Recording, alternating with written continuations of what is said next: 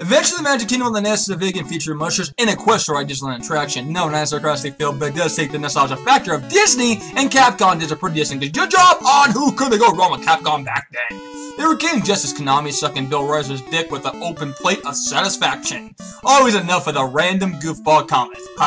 But to improve this mastermind piece, overall it has a decent quite graphics living up to the age when it came on stores at the time. The game is short and flat holy shit hard if you're not careful enough. Now I know why it was short and made it into hefty hardness. The winner of this Brutality NES gem piece is a game that takes Disney nostalgia and writes over with some Capcom magic. Check it out. I give it a 9.8/10 for a short game and a playable good time. Love the burrito, master!